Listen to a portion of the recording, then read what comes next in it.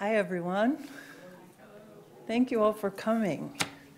Good evening and welcome to the Iowa City Public Library. And thank you to the Iowa City Public Library and Jason Paulus for helping us set up this event here tonight. I'm Kathleen Johnson. I'm the events coordinator with Prairie Lights. And tonight I am very pleased to present Janet Fitch, who will read from and talk about her new book, The Revolution of Marina M. It was just released yesterday. So this is her first inaugural reading. So I'm very, very pleased to see all of you here. And we're just in time for the 100th anniversary of the Russian Revolution. So I don't know how all y'all plan to celebrate that after you leave here, but make it festive. Yesterday's glowing review from the LA Review of Books begins at 280,000 words. The Revolution of Marina M, Janet Fitch's new virtually monumental work of historical fiction, is long enough to find a place in the Russian canon. The novel is both story and history, which prove inseparable as the young life of our heroine, Marina Makarova, is upended first by the Russian Revolution and later by the Civil War. But despite the book's size and the headiness of the material it tackles, Marina's unlikely Bildungsroman, her growths, her loves, her dreadful losses and disappointments, but above all, her enduring hope and determination to survive against all odds, proves so gripping that it's hard to put the book down. Janet Fitch may be best known for her two previous novels, White Oleander and Paint It Black, which have both been made into feature films, but Janet Fitch has also been fascinated by Russian history for much of her adult life, and it really shows, as you'll hear her read from and talk about the book. She's also worked in her life with her arms and legs as a real working person. She's been a proofreader, typesetter, graphic artist, newspaper editor, magazine editor, waitress, and she did a lot of freelance writing, from everything from a local newspaper to something about Kung Fu. She has been a teacher of creative writing for numerous places, including the University of Southern California Master's Program, as well as several residencies. She lives in Los Angeles, but we're very happy to welcome her back to Iowa City, where she read from both of her previous books. Please welcome Janet Fitch.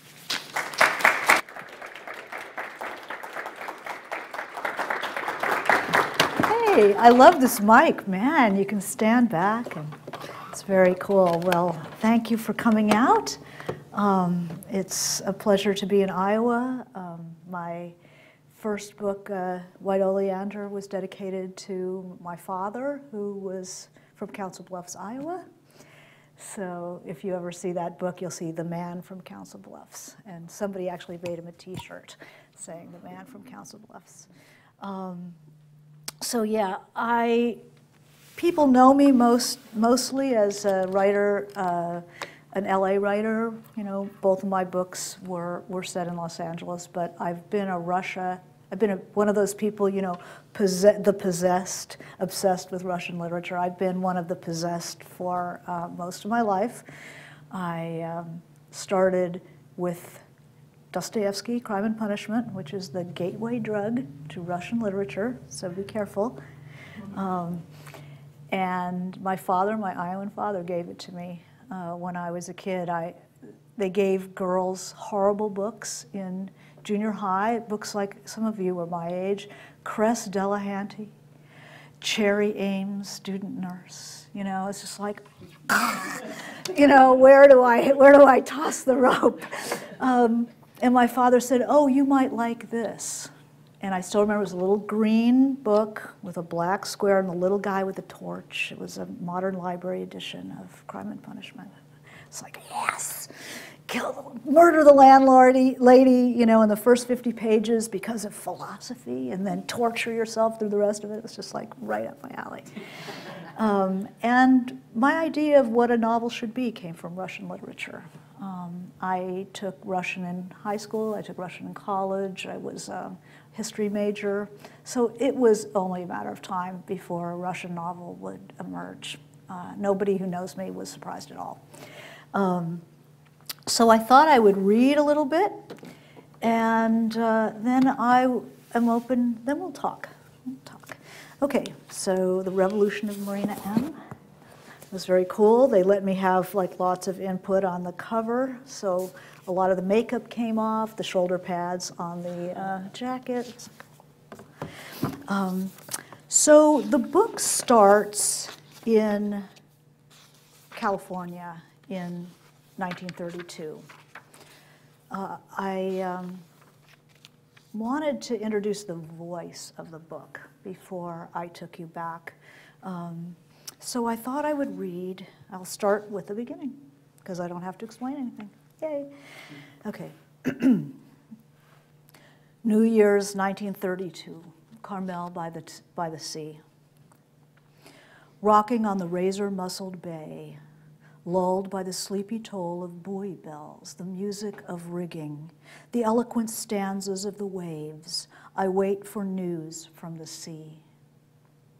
No boys and girls play on the deserted beach now. Only a few stoic fishermen huddle on upturned buckets.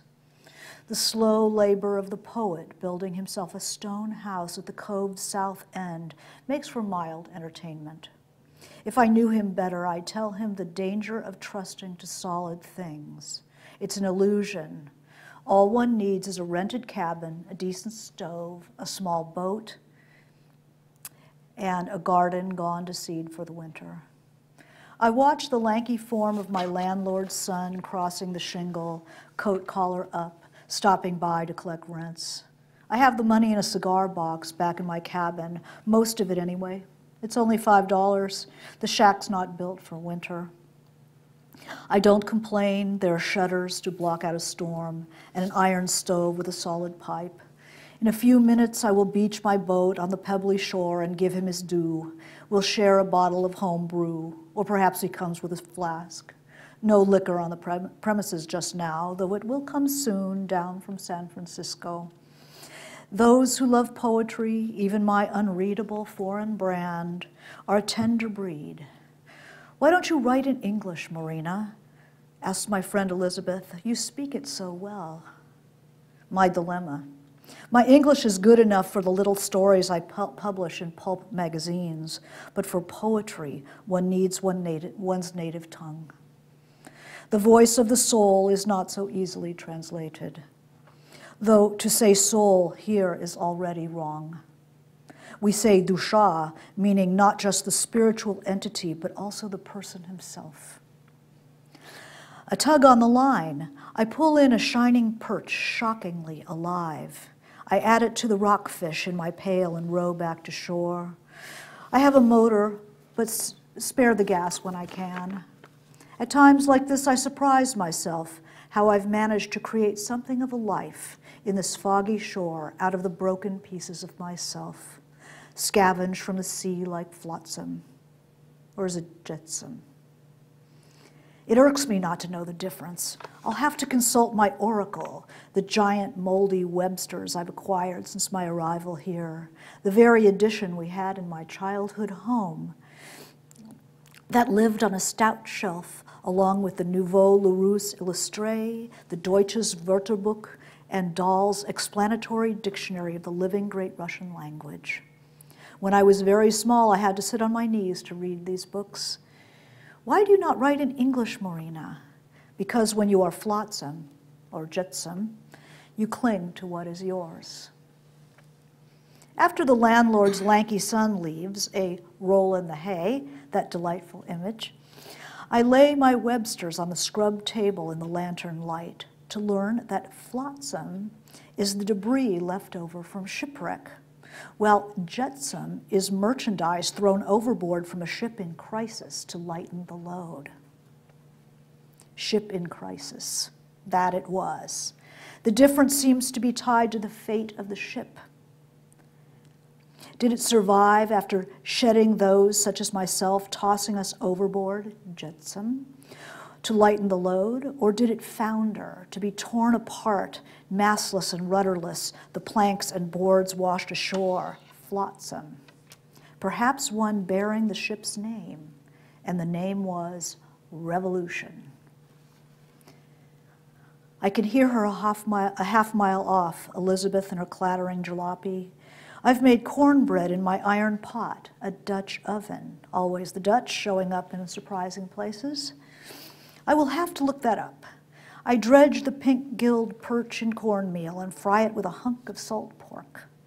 My mouth stirs those tasty K's, the T's, the P, hunk of salt pork. My friend has brought a crate of artichokes down from Salinas and Polish vodka, Smirnoff. Where did she find it? The Americans prefer their native bourbons and ryes. Such a blessing after all those years of bathtub hooch. Her company is so sweet, this lovely girl with lines to grace the hood of a luxury car. Yet she treats me as if I were the exotic one, her movements careful and calm. What have I done to deserve to be treated so tenderly? Am I so dikaya, wild, that I might startle and take flight like a red deer? After dinner, she showers me with gifts, HD's red roses for bronze, and the new Wallace Stevens, books she, a student of literature at the University at Berkeley, can ill afford. Now, she's hiding something behind her back, her hazel gold eyes bright, anticipatory. I pour more vodka into our jelly jar glasses and pretend not to notice. Finally, she holds it out, a gift wrapped in a sheet of the San Francisco paper. I flex it, thin, paper-bound, and try to guess. A layer cake? Phonograph? Then tear open the wrapper. Russian, Kembuit, a book for children. Who Will I Become? By Vladimir Mayakovsky. My heart catches in my throat like fingers in a slammed door. Mayakovsky, dead 2 years now. Dead by his own hand, or maybe not. You never know, but dead just the same. Do you know it, she asks, eager to have surprised me. I shake my head, remembering the last time I saw him in Petrograd at the House of Arts. A robust and charismatic man full of swagger. Who will I become? Inside the same stepped verse he came to favor. This is the ship that sailed on without me, 1928, Government Press. And here are the child's choices: doctor, worker, auto mechanic, pilot, streetcar conductor, engineer. But no Czechist, no apparatchik, and nowhere a poet, nowhere a cloud in trousers. I get very drunk that night in the little cabin and recite aloud everything I know, penned by Vladimir Vladimirovich. I sing it as he did, that thrilling bass voice booming like the waves so Elizabeth could hear the music. When I run out of his poems, I move on to Khlebnikov, Chernikov, Kuryakin. My pretty friend cannot believe how many lines I know by heart, but this is nothing. There is no end to the flow once the gate is opened. Here they teach children to think, but they don't train the memory. I suppose they cannot imagine what a person might be called upon to endure when a line of poetry can mean the difference between strength and despair. I drip candle wax into my glass, watch the drops swirl and adhere. What are you doing, she asks. It's something we used to do to tell our fortunes. I recite for her. On St. Basil's Eve, cast the wax in water. At midnight, cast the wax. Sing the songs the girls have sung since ancient times. Prepare, my dear, if you dare, my dear, to see your future. Part 1, the pouring of the wax.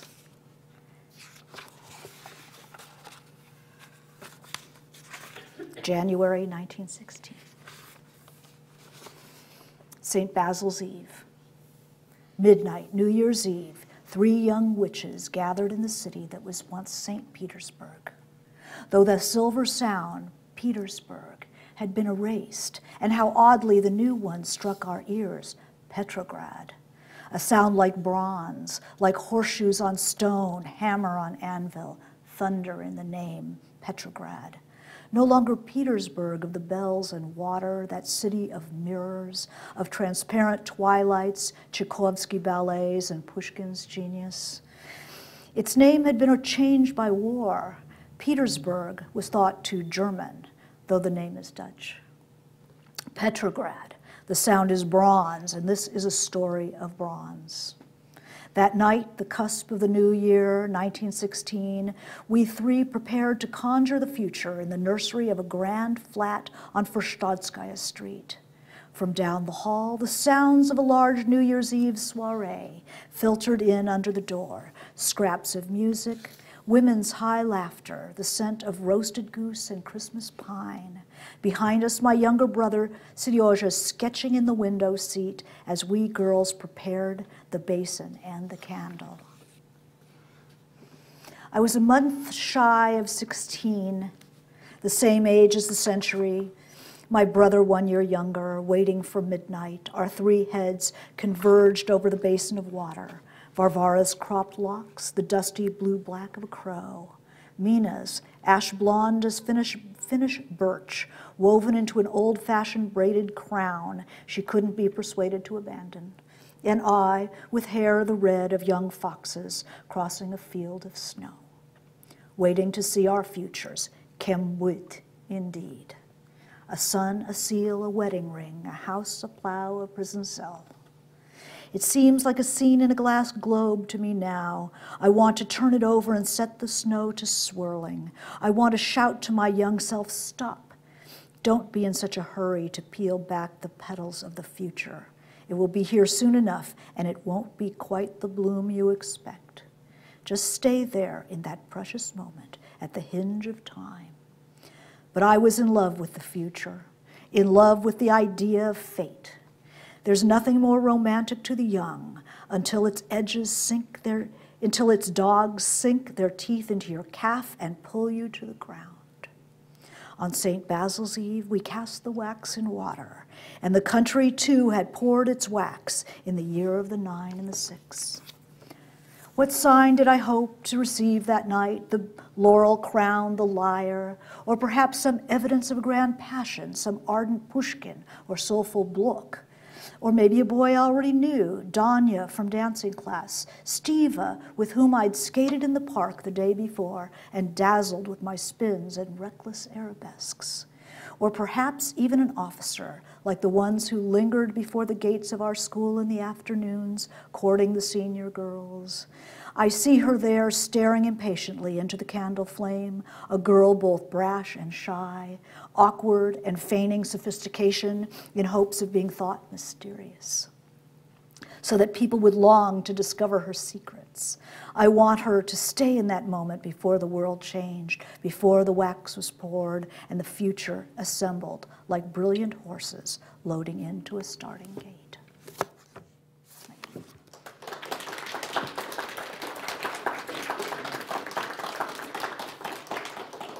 So it's a girl the same age as the century, and she's 16 in 1916, she's 17 in 1917 when the revolution comes.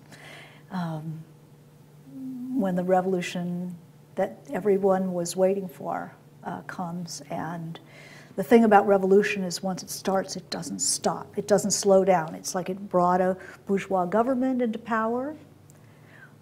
People who didn't expect ever to be in power. They were sort of hoping for constitutional monarchy. They were waiting for somebody's seal of approval. And once they were in power, they just didn't know what to do with it. And they eventually, the momentum of revolution sped up and brought the Bolsheviks in. That government was swept away, and her father was part of that government. She favored the more radical idea. So their family was torn apart, and the country is torn apart. And she becomes an independent woman, becomes a poet, joins the more radical poets, but discovers, nobody knew what was going to happen. And it was very much like it is now, where you don't know. Every day is different. Every week every week is like a day. Every month is like a year. And the level of, the fact that she's 17, she embraces that. She is flexible enough. She's going to be part of it. But it was her family, the older people, people became former people. You're just not part of the equation anymore.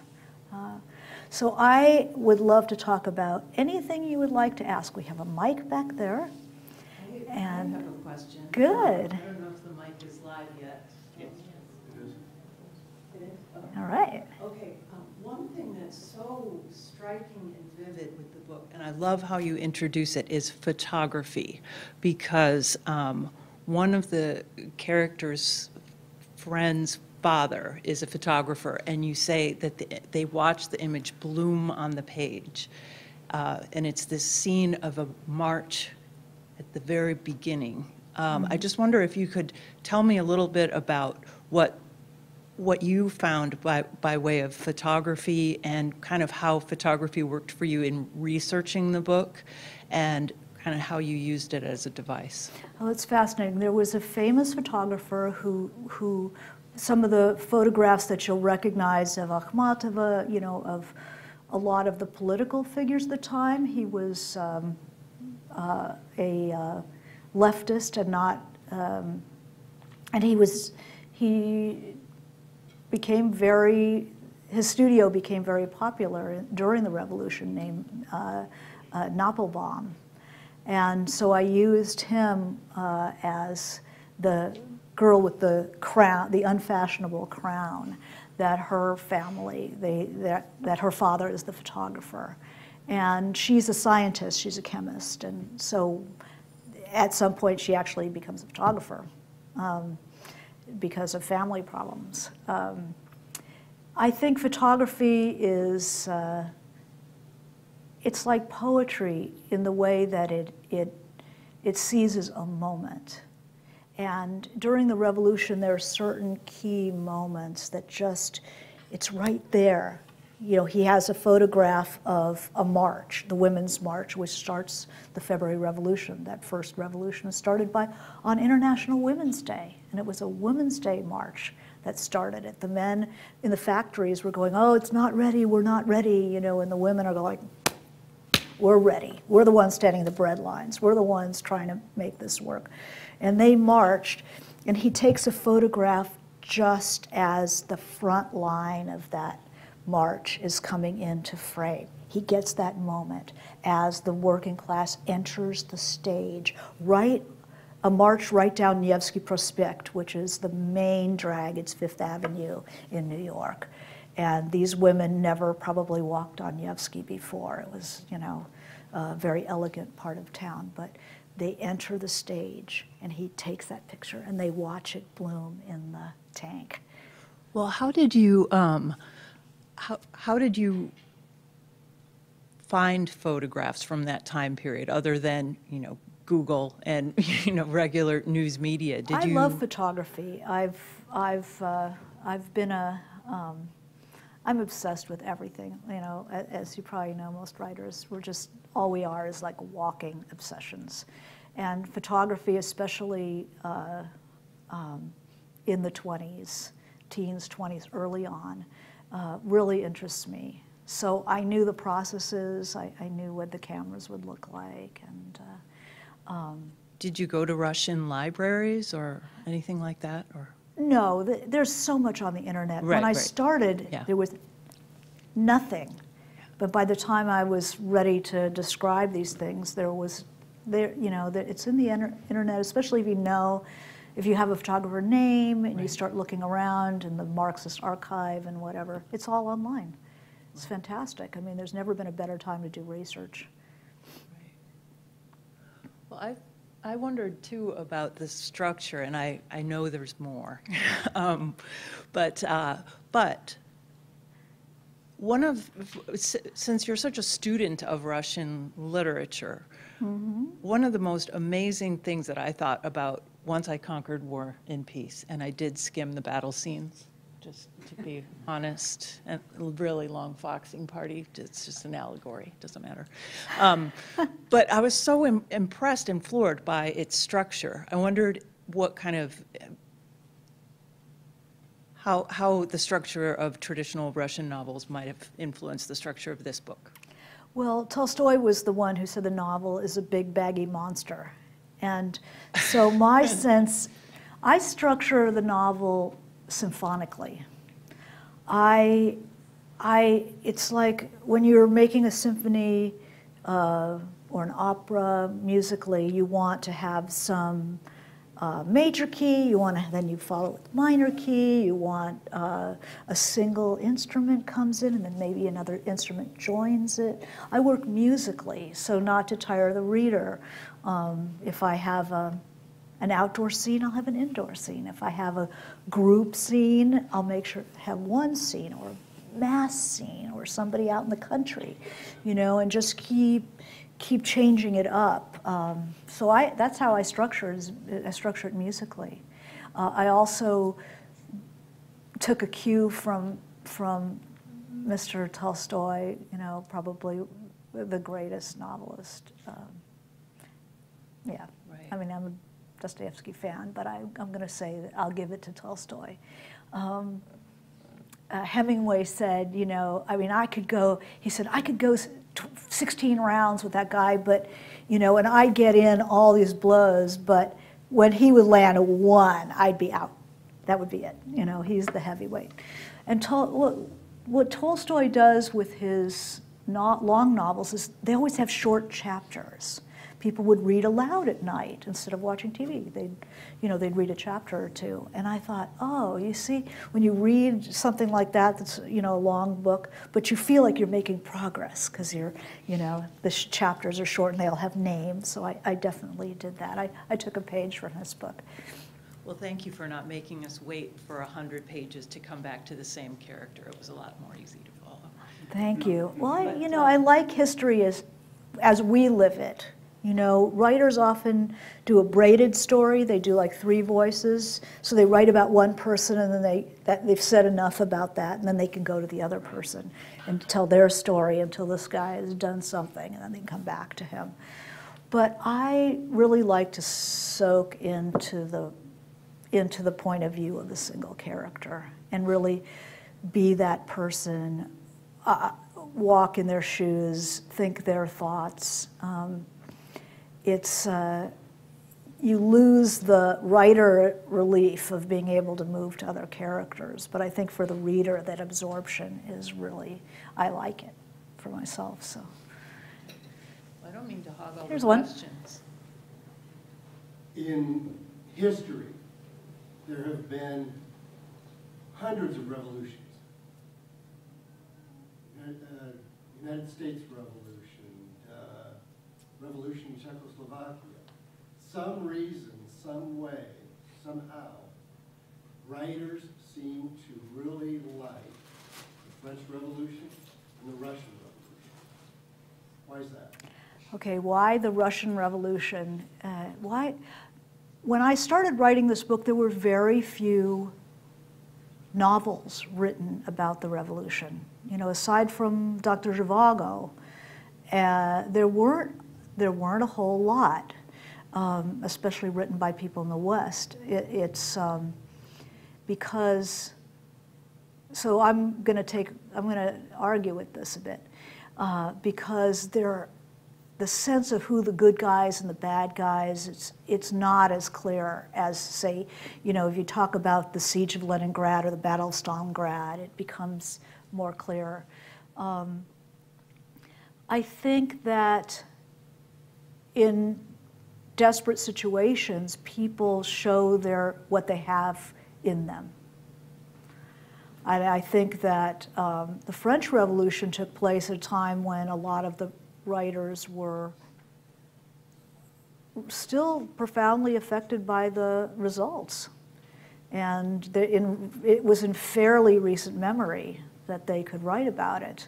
I think the Russian Revolution maybe now there's been a window in which Russians could start learning about their own history. There's been more history written about the Russian Revolution by Westerners than by Russians, because their history had been so distorted, you know, through the Soviet times.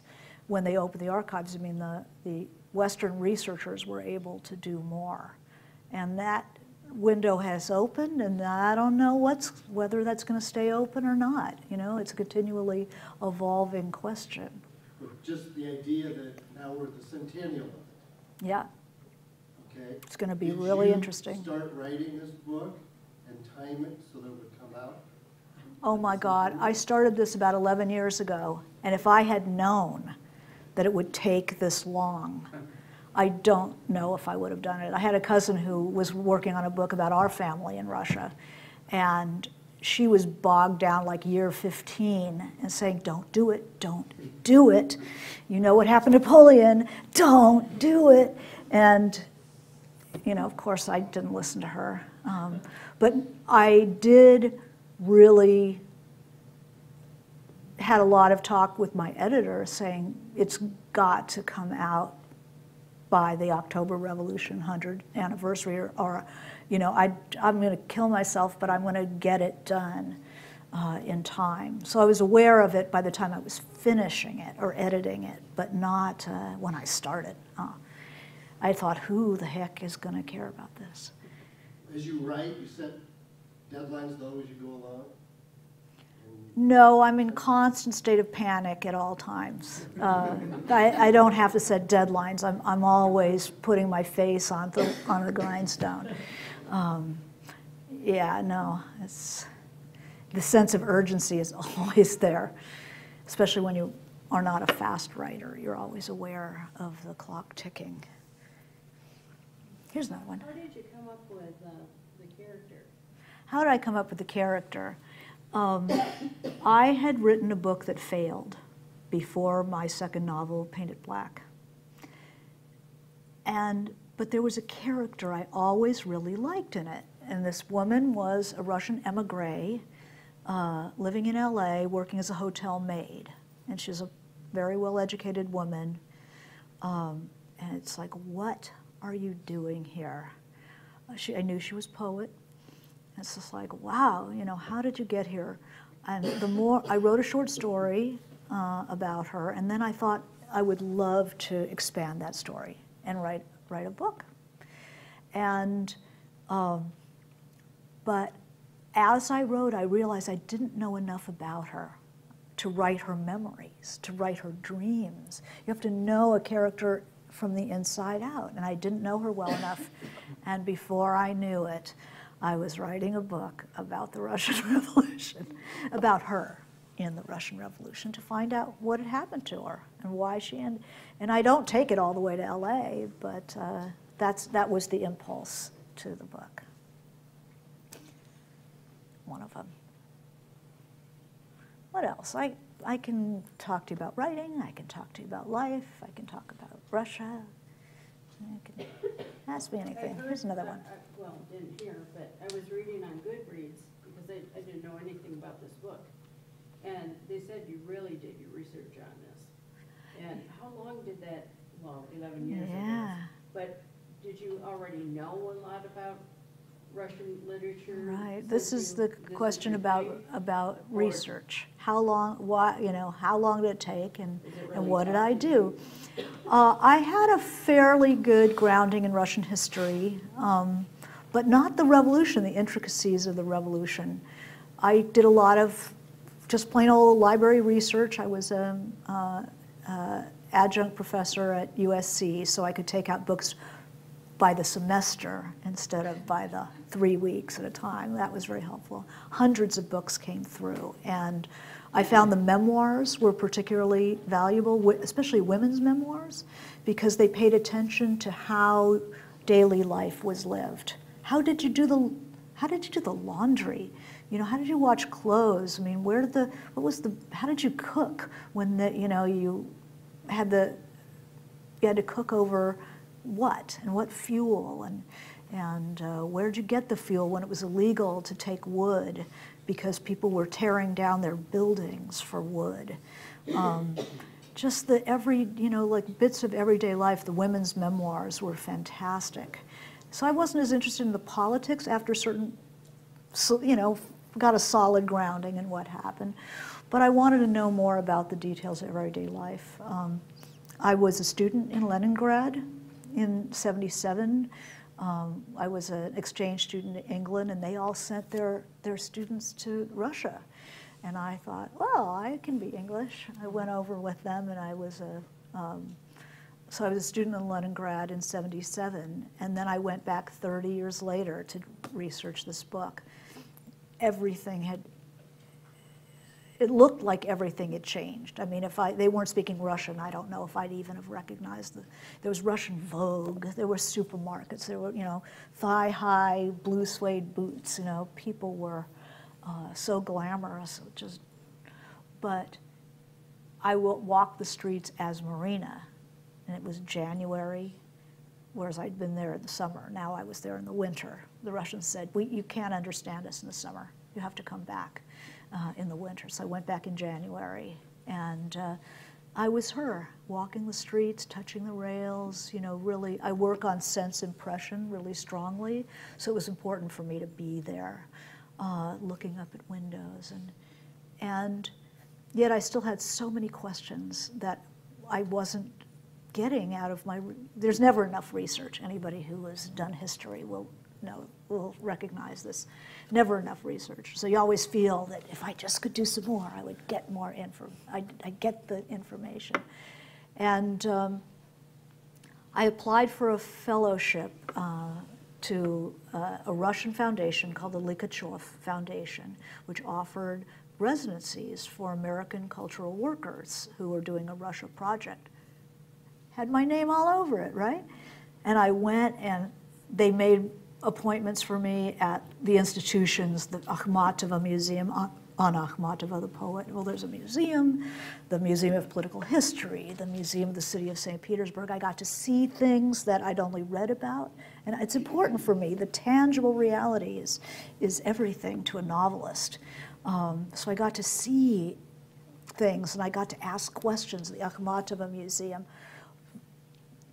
In America, if you go see a curator at a museum, you get like an assistant curator, and they'll sit you down, they'll give you some water, they'll look at their watch, you get 15 minutes, asking questions. No, not in Russia. The director invites you into her office, the candy comes out, the teacups, the colleagues all come in, like 6 or 7 really interesting people. The door closes, and they sit back in their chairs, and they go, so tell us about your project. And I was in there for 2 hours. They talked about Marina as if she existed. They knew where she went to school. They knew which poet she was like. Oh, no, she was like so-and-so. No, she's like so-and-so.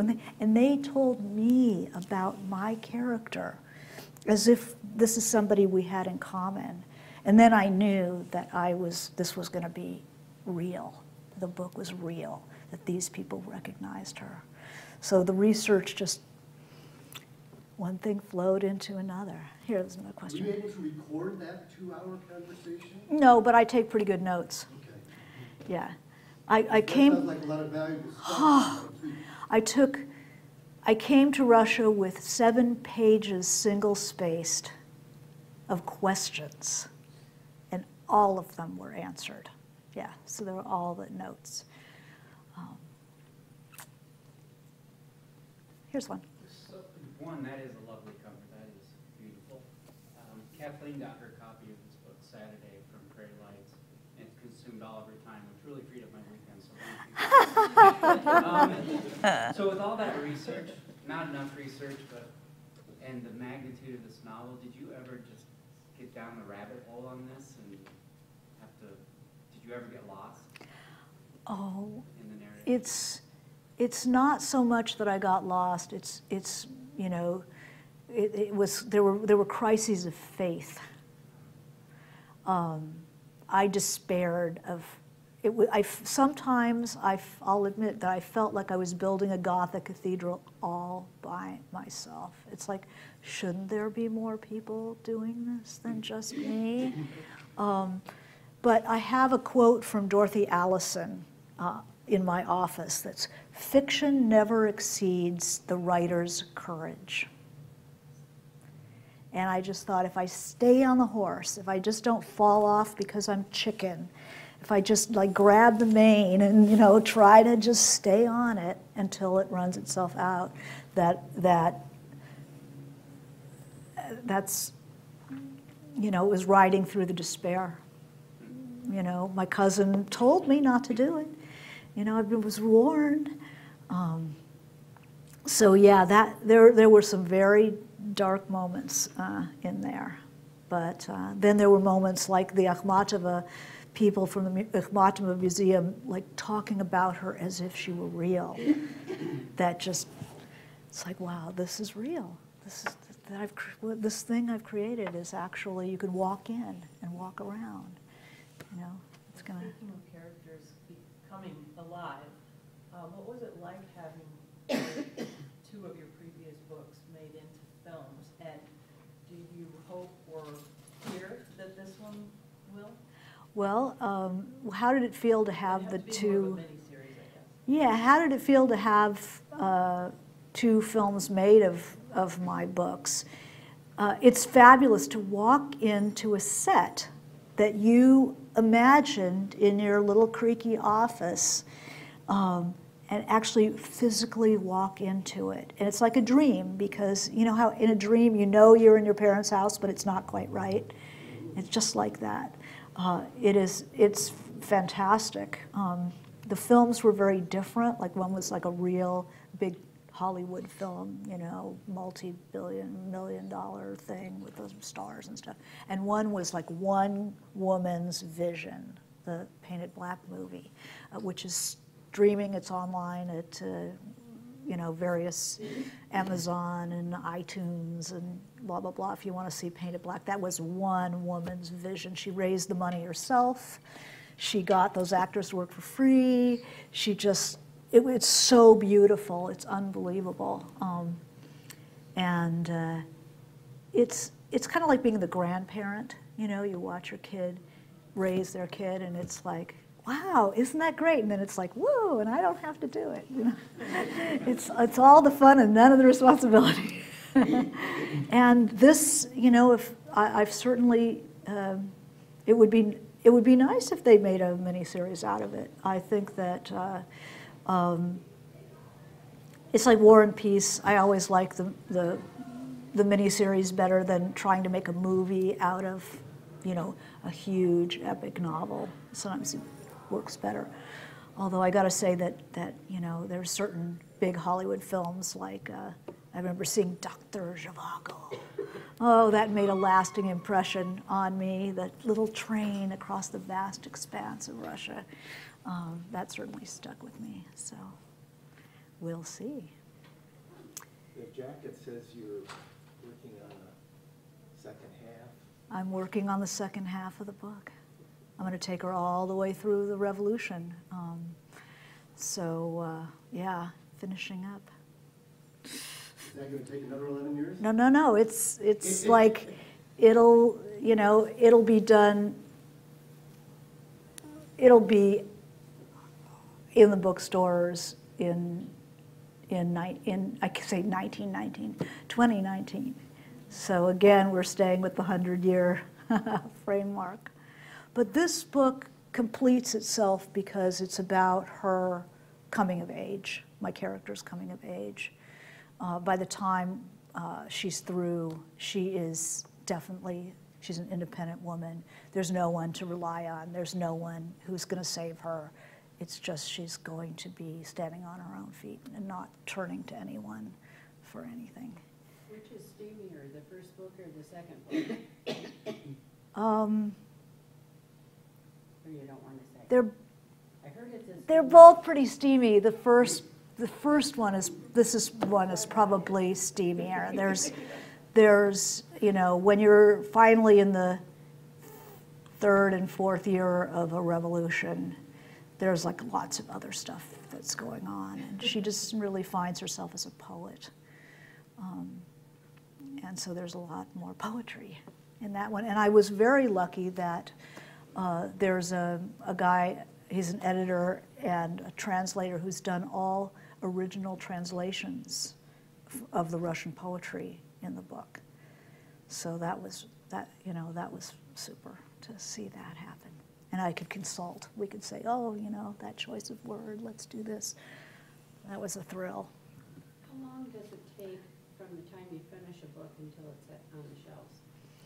It's from the time you finish a book to the time it's on the shelf is about a year.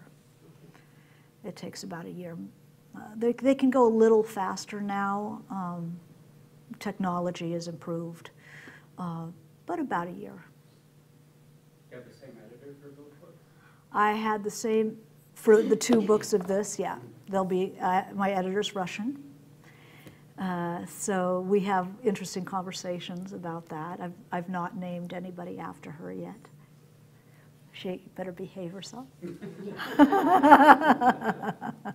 No, she's wonderful. Ken's always ready, huh? She's wonderful, yeah. Here's one. I wanted to return to the idea that you were talking about learning history better through an individual's perspective, and I think a lot of students like myself sort of struggle with history, especially at a younger age, because it's all about dates and names and that kind of stuff, and it's sort of taught in a way that isn't as personal. Right. Was that the case for you, or did you always history? I always loved history. This is the question about perceiving history through the consciousness of a single person. What I find when we see the tales of the people who make history, which is generally, what history is all about, we get a vicarious sense of control. Anybody, has listened to Hamilton, they want to be in the room when it happens. But most of us are not in the room when it happens. Most of us are reading the shadows on the wall, and I think that it's not only, there's a lot of potential for tragedy, obviously, but there's a certain nobility to rising to the occasion of living in that uncertainty and living in response to these great forces that are out of our control. I think it speaks to something even deeper in the human being, and that interests me. I think that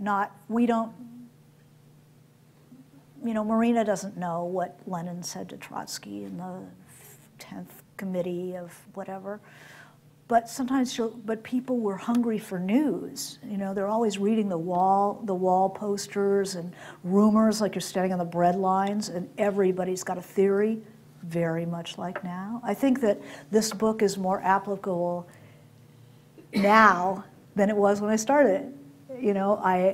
I see the ramifications of living in history in a way in my own life that it was just theory to me when I was writing it, and now I just see it every day.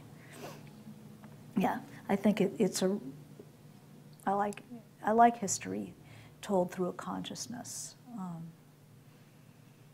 even though we don't get that vicarious thrill that we're in charge. What else? There's another one. Could you have written this book 30 years ago? Could I have written this book 30 years ago? No, because of the internet enabled me to get information in a way that I had my Russian is not good enough to go to the state archives in the Soviet Union back then and try to negotiate my way into those files. I couldn't have done it. There was no internet. And I didn't have the confidence that if you just stayed on the horse, that you actually could finish something like that. Probably also personal experience in your own history. Mm-hmm. Gives you a perspective on history. Right. Right. There's one. What kind of routine do you stick to or abandon or something like that when you're on the horse, off the horse? It's 11 years. Yeah, what kind of routine do I use? In terms of the writing Yeah, in my process. I write all the time. I'm not somebody who gets inspired when I'm in the shower or baking cookies or something, you know, it's like, no. I only get inspired when I'm actually working, when I'm handling the materials. Like if I have a great idea when I'm taking a walk, it's never a great idea. I get home and I try to use it and it's just stupid. So I have to be working to get ideas so that there's, if I take a vacation, only somebody, another writer would go, you know, yeah, of course you take a crate of books and your novel with you. So there's no vacation, there's no, I get up in the morning, I read for usually about 90 minutes because I have just piles of books everywhere, and if I don't read like really seriously, I can't get through the books. And then I work, you know, I'll work until like 3 or 4, until I'm just done, I'm just cooked. And then if things come together again, say after dinner, I'll go back to work. But usually by 4 in the afternoon, I'm pretty fried. And then I'll go do my other things. But I work out, you know, to me, weekday, weekend, holidays, it doesn't make any difference. It's all the same. So it's kind of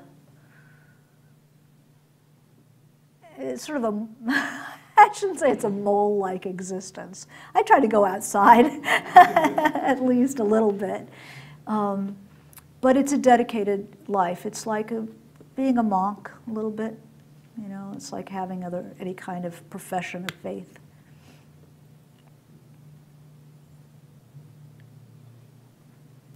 Anything else? Do you have to rewrite a lot? Do I have to rewrite a lot? I start every day. I start every day by going back and rewriting what I wrote the day before. That's how I move forward, as I go back and then forward. So everything in the book has been gone over countless times. And then I do drafts. I'll do usually 4 drafts. So yeah, I go over and over and over it. I'm not one of those, oh God, when I started writing, I didn't know how people wrote. I wrote my little 3-page bad short stories. And I thought, you know, you read something like Moby Dick, it's so beautiful, and how in the world did he do it? He just sat down, it just came right off his... It never occurred to me that people wrote drafts, that they started out with something crummy, and then they worked on it. You know, it never occurred to me, because I wasn't an English major. I had to learn to write, you know, and on the other hand, it helps me teach, because I had to learn everything. So if somebody's like the natural-born genius, I mean, you can take a class with that person and admire them, but they often can't unpack how they learned things. They don't know. They just knew. Well, thanks a lot. It's like my dad teaching me math, you know, the engineer. It's like, no, this comes naturally to you. Give me the person who had to struggle and let them teach me. Then I'll learn. I just want to thank you so much for coming. And everyone, Janet Fitch will be happy to talk with you and sign copies of the book. We have them for sale outside. You're more than welcome to do that. And this has just been amazing. This is just a great book, and congratulations. And Thank you. Thank you for coming here for the first stop. I hope it's a great tour. Got my book signed by Prairie Lights, the first signature. When I go and speak, people sign my book. So, and I'll sign yours if you'd like me to. Very So, good. Thank you so much.